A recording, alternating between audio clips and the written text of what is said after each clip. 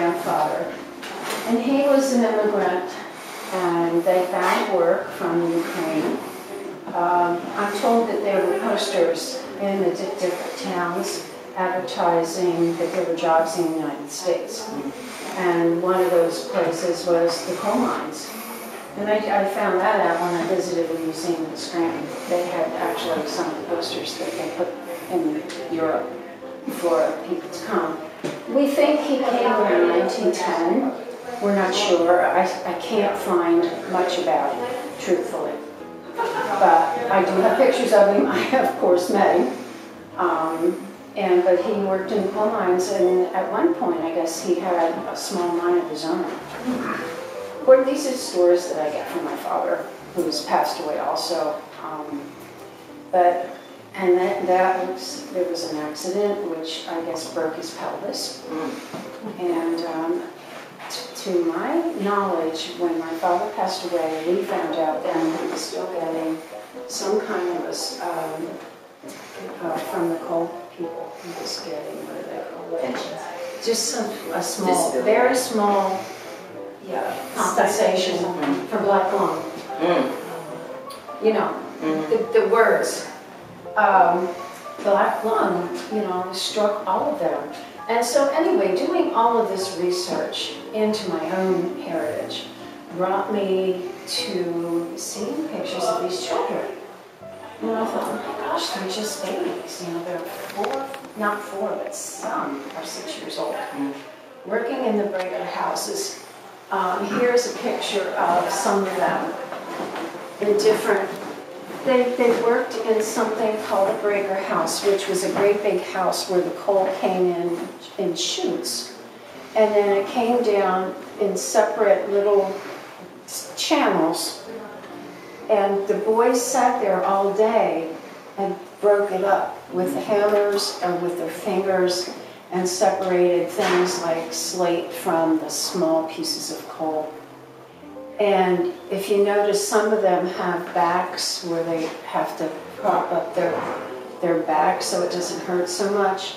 But I read in some areas the overseer did not allow them to do that. And if they worked not fast enough to his liking, he was allowed to give them a smack with a whip to speed them up. Now look at them. They're like 8, 9, 10 years old. They got hurt. They got maimed. They got injured. They breathed in the coal dust all day long. And in the end, they usually died of black lung. Now some of the other children worked inside the mines. This is a cold wax and oil painting I did. I'm not following any kind of suit. This is called Ghosts of the Mines. This, I think, is near the mine where my grandfather actually worked. But the kids that worked in there took care of the donkeys, and they managed the coal cars by greasing the wheels and opening and shutting doors. And there's the guy that really had the most dangerous job inside the mine, other than the gas and what fell down if there was an accident, was if the car slipped and you didn't get out of the way in time, there went a limb or a hand or leg or worse. So I did this with film in the abstract and made a negative out of it, so they look like ghosts. And I glued those on there, I think with wax. And I just painted a few in there to show you how they had the lights on top of their helmets. They didn't have electric lights back then. And these are just friends after a shift, happy to get out of the coal mine.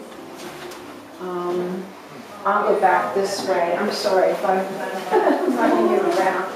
But this was actually the first one I did, and it's on metal. I transfer the images onto metal. And then I have a friend who cuts out acrylic for me. And then I layered them so you get the idea of how many children actually worked in these mines. there were more than, they don't even think about. This was one group that Lewis Hine took all these pictures. Lewis Hine was a photographer back then, and he worked for the Labor Commission. And he would gather them all outside like at shift break and take their picture. So this one was one big picture there, and this one too. And then I just layered them, so you just kind of get the idea of how many children in any given day would work in these mines. And I mean, this poor little guy, they would come out just all covered with dust and dirt, coal dust, and next morning start all over again. I think they worked 6 days a week, and I don't know, the good pay that they got varied. I mean, sometimes it was $1 a day, sometimes less. Not a lot. And they had to help their parents because their parents never had a lot of money. They all lived in housing that belonged to the coal mine owners. They bought their food at the company store. And I read in a lot of my research that if a father got maimed or injured in any way and couldn't work, that the children had to quit school and go and take his place. Or they couldn't live in the company store anymore, or company housing. They called these villages patches, coal patches, and that's where they all lived. So, and this was actually the first one I did, and then of course I painted the background. And then this one is just a fun thing I did, just to kind of break the tension of looking at those sad faces all day.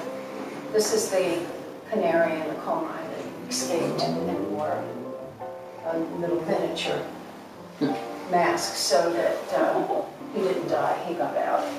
But they really did put canaries in the coal mines, and if the canary died, there was gas. That means they couldn't cut there anymore, they couldn't use their drills and stuff. Because if there was gas, then there was an explosion because of the flame on top of their head. If the canaries dies, you get out of there. And that leads me to something else too when we get over there. Remind me to tell you about the rats. Oh, rats come with friends. About the rats. They have little sensors on their feet, and they can feel the vibrations. And so if you're in a coal mine and you see all the rats running in one direction, you follow them. Because that means they're gonna look for an exit.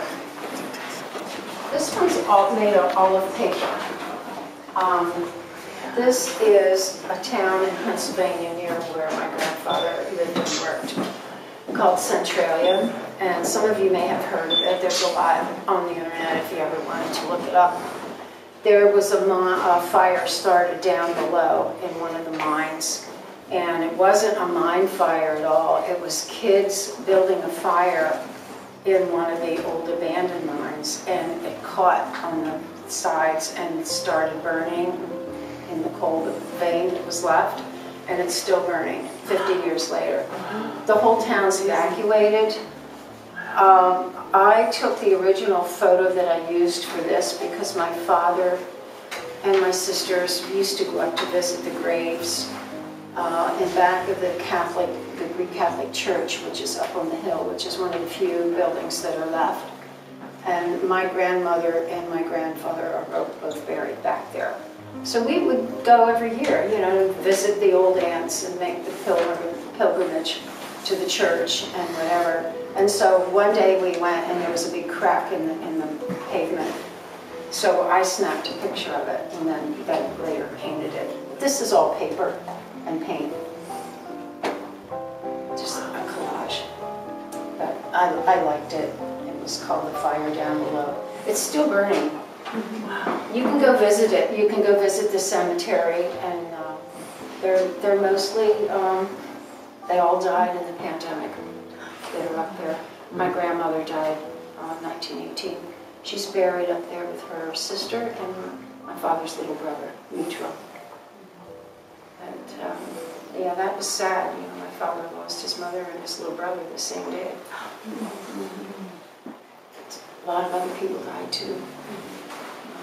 That was the way of the pandemic back then. So, we know only too well, because now we experience it. It was worse then. I think a lot more people died. So this is oh, one more. Yeah. These guys, they were a lot of fun doing. This guy had attitude. I liked him. This guy has a leather thing around his shoulders. He took care of the donkeys, the burros that were in the mines. They, in the olden days before electricity, had carts that they pulled out. Once the cart was filled, the burros would pull it out. And then they would go back in, because I actually saw them. I went in the mines twice. And they had pens, and the donkeys would live there. They never got to see daylight. They just pulled a cart full of coal, and then they went back in. They were well cared for because they needed them. They had to keep them healthy. But how healthy can you be if you only live in a mine all the time and never get to see daylight? So he was one of the ones that tended the animals. But you can see, I tried to get as many as I could.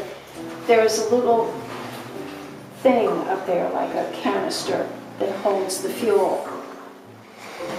Hey, it holds the fuel, and then they ignite it. And that's the only thing they have to see by, is that one flame. Hi, baby. Hey. All right, so we're going to move in here. And here's more pictures of Grandpa. I guess I should tell you his name. It's Nicholas. This is Nicholas Shoptar. That's my maiden name. And I call these generations. This is a picture of a breaker house. This is painted. This is just acrylic. There's photo transfer. There's metal here. Ghosts in the backgrounds. But again, as I said before, if someone was injured, the children would have to take over if they wanted to remain living in the housing, the public housing there. But no, this child is just somebody that I chose. Actually, my father looked like that. My father did look like him. But he never spoke English, so I've never really had a conversation with him other than through my father. And I was 13 when he passed away, but he died of black lung. He did die of black lung and, of course, liver disease, because they did drink a lot. There's no hiding that, really. And this I just brought from Atlantic City. I just took down a show in Atlantic City that was all about the glass children in New Jersey. In Flemington? I mean, not Flemington. Millville. Millville. I had a show in Millville last year, and then I sent a proposal to the Noise Museum, and they picked it up. So I just took it down 2 weeks ago. But I had this kid actually lives in Indiana. He worked in a glass factory in Indiana. So I'm going to try at some point in the future maybe to put that glass show up again, because there's a lot of pieces in it. There's about 40. Is that a Lewis Hines photo or somebody They're else? all Lewis Hines, every one of them, unless maybe they're mine that I took down in the coal mines, which I used some, but the photos of all these children were Lewis Hines. He took them all. He went all over the United States and took these kids. So yeah, I don't know this kid's names, but I know a lot of the other ones. He documented, bless his heart, he documented everything. Mary Ann brought a wonderful book to share. Oh yeah, I brought a book. Anybody can look at So that. you're welcome. Thanks, everyone. To Yeah. flip through It's this photography. yeah. My youngest son sent me that one year for Mother's Day. I thought that was one of the best gifts I ever got. But Yep. they were all in there. Every one of them. You always think about him just I always thought he was just took pictures in New York City of the child laborers, but he went all over the country. All now. over. I have photos, well, yeah, some of the spinner girls now, as we enter there. He took pictures, and I don't have enough years in my life left, but they picked cranberries, kids from Philadelphia came. They worked all over New Jersey, that he was here in New Jersey.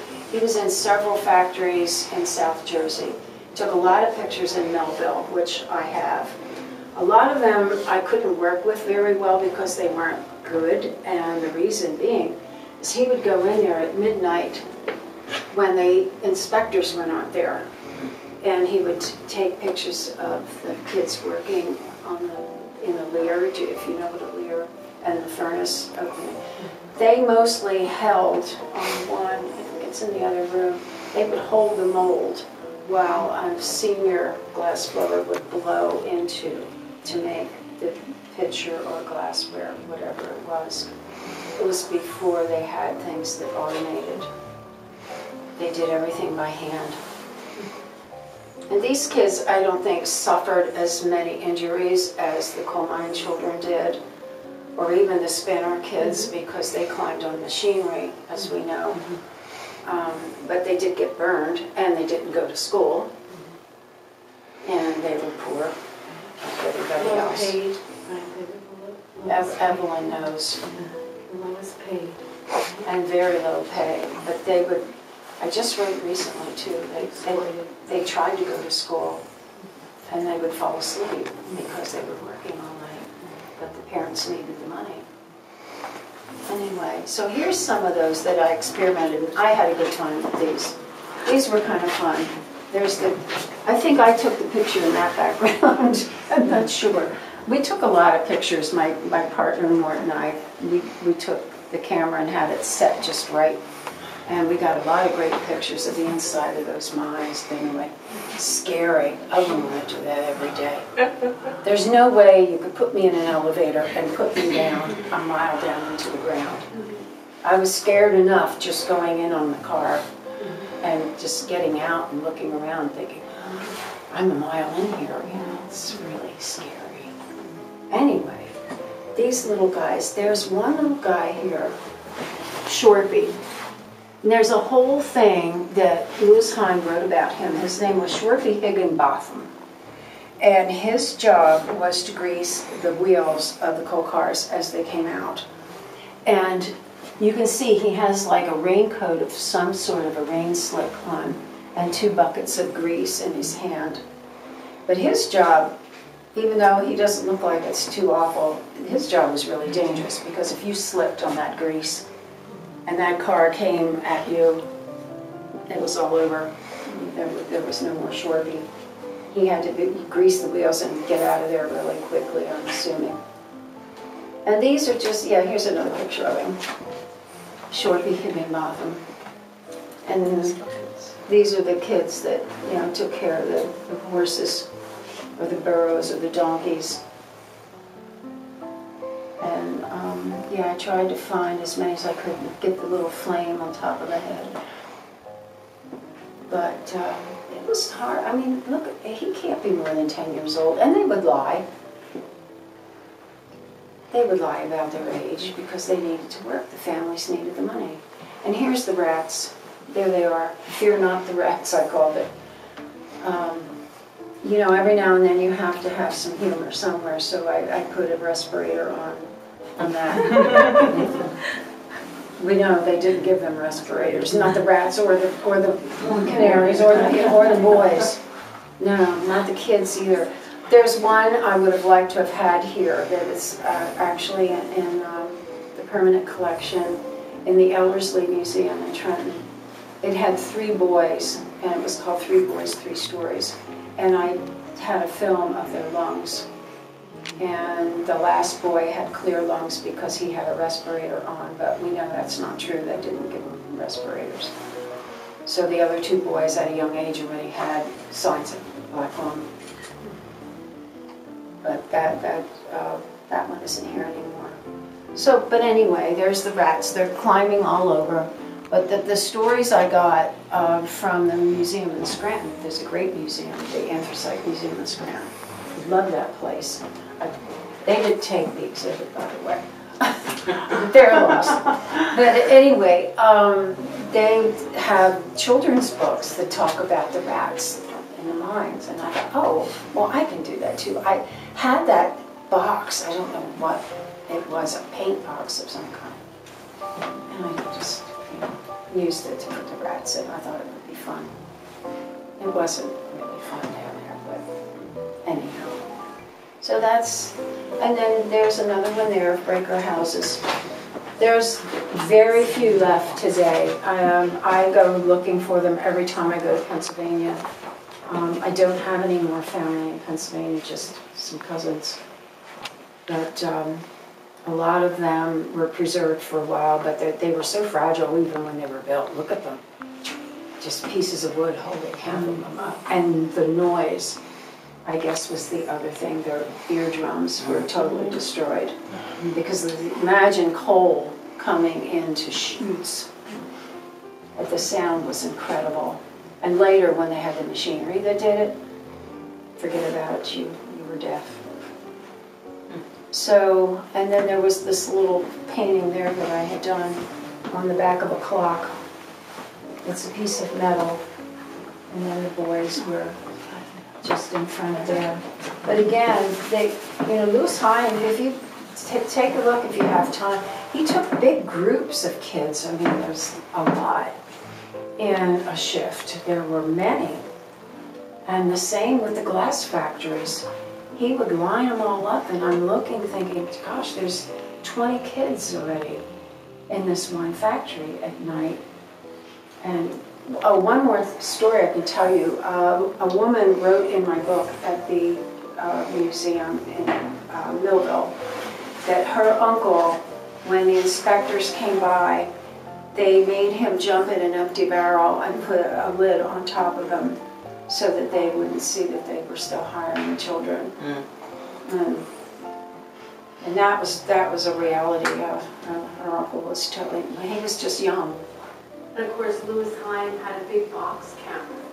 And Some of the factory owners would chase him out of town. They did not want. they didn't want him in there taking pictures. Yeah, 1,000 we words. talked about that. They chased him out. They chased him out. He was a very brave man. Yeah, he just to was. document. And I read too that he would go in there under the pretense of selling Bibles. Yeah,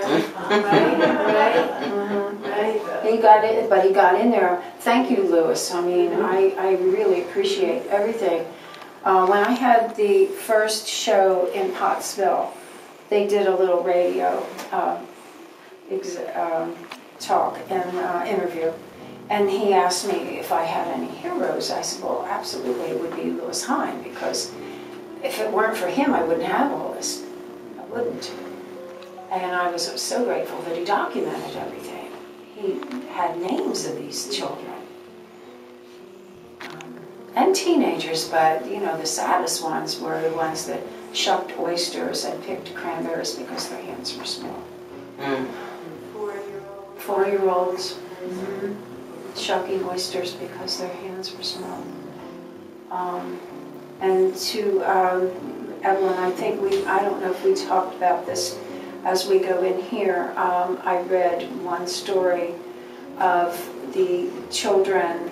I said there were 4 siblings, and yeah, we'll come in there. There were 4 siblings in one factory. You mentioned how you made those.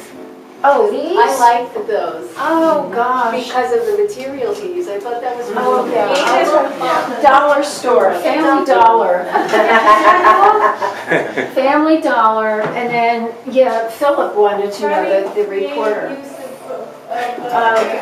Is it metal?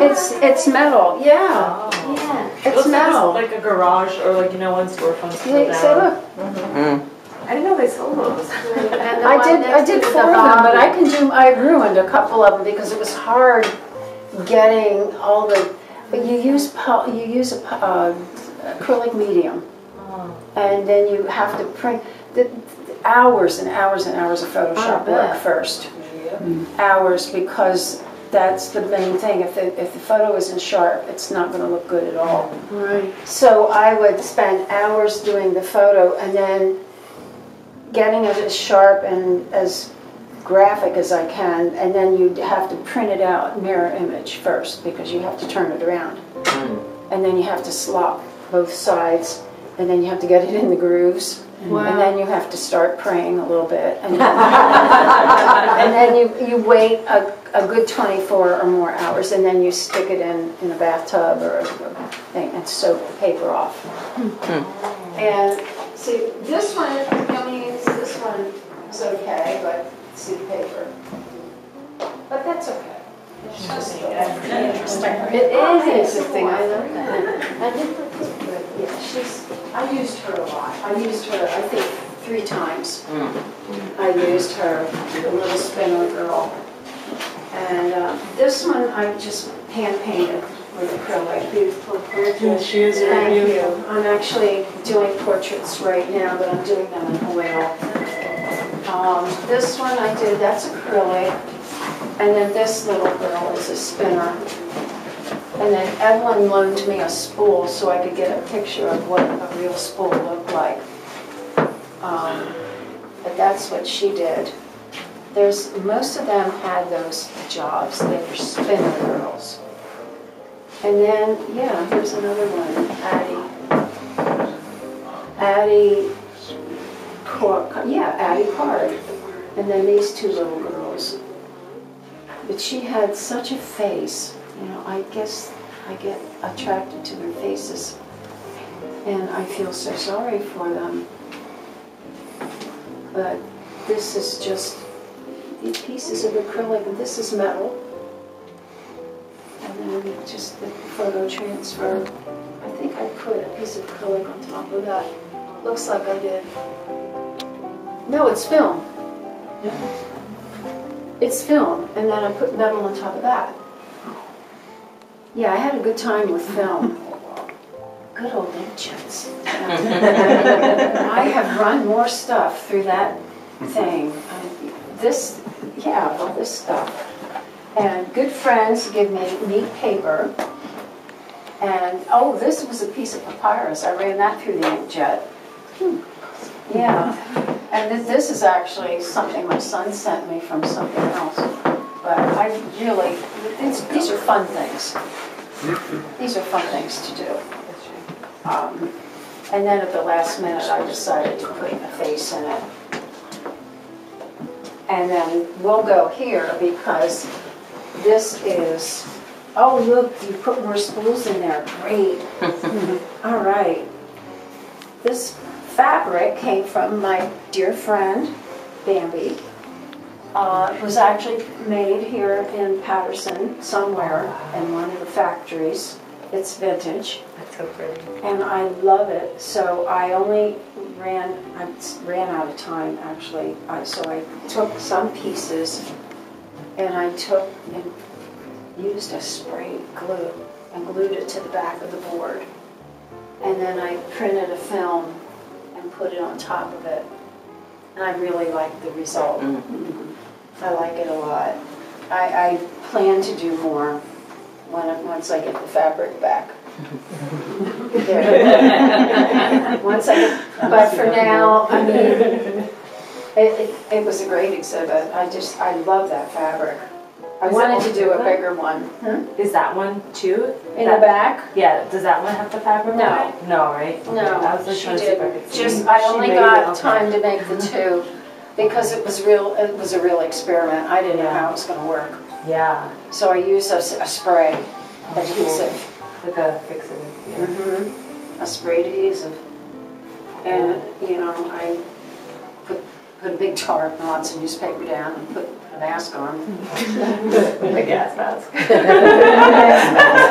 I probably should, over the years, who knows what I've inhaled. But I love the effect of the film. Yeah. Because you see through it. And I use it a lot in a lot of places. Like the one, I think there's one out on the stairs as we go down. A little girl. Oh yeah, this little girl, she's filmed. Whoa. cheese film. Now she's the one, she is, yeah, her. This little, it's okay. She has 3 siblings and they all work in the same factory. She's the youngest. She has 3 sisters and they all work in the same factory. And that's where I read that a lot of times you see so many girls in the factories, cotton and silk, because the fathers have to send all the kids out to work and then they stay home. I was surprised at that one. Yeah, Lewis Hine had it written. And then this little girl, I think I told the story already, she is actually a hunchback, and she likes going to the movies on weekends, and so she wants to earn money so she can go to the shows, she said. She's sweet. I loved her face. Yeah. What's the significance of this? Because this is there and it's also there, right? What? Just the Chinese stuff, just design. Okay. It's total design. Okay. I thought it went Collage. with the rest of the collage. This is paper. I think this is on a canvas. Most of them I put on a board because they have a stronger substrate. This is just stuff I get. Here's one of those little metal things. These are just pieces of circular acrylic. And then I took a oil stick and sort of gave it some cohesion by, just drawing on it. But I liked how it turned out. It was fun. It was fun, but she's the highlight, really.